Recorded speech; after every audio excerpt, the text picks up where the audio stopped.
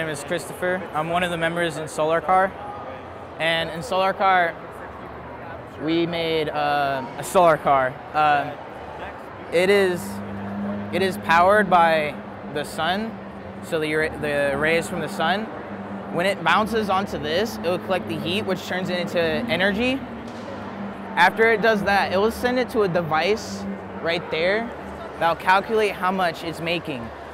After it does that, it will send it to the batteries to where the batteries can store it up to a certain amount. After it does that, the driver, if it pushes on the pedal, that device right there will calculate how much the pedal's being pushed, and it will send it to the motor to where the motor will start to twist the wheels and the wheels will start going. The car right now can only go up to 35 miles an hour, on a good day, 40. And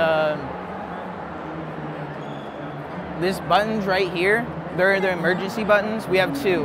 One to turn off the solar panel, and another to turn off the engine.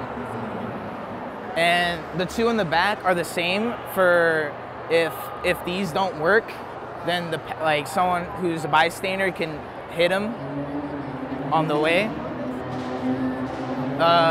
We're going to a coming up contest. It's going to be a closed course, and it's going to be up to 4 days.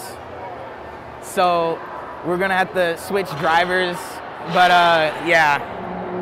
So the batteries, if this wasn't on, the solar panel, the batteries, they can only last up to an hour if the car was going 20 miles per hour. If it was going more, it would lessen. Each battery is 12 volts, and we have 3 batteries, so that's 36. So that's about all.